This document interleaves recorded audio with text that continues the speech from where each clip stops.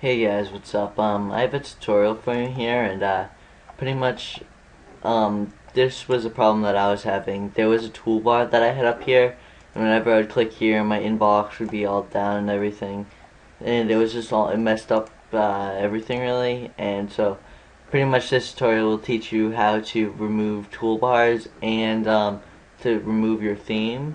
So, what you're gonna want to do is you're gonna want to sorry, let me just close this. Gonna want to type in Google, for there.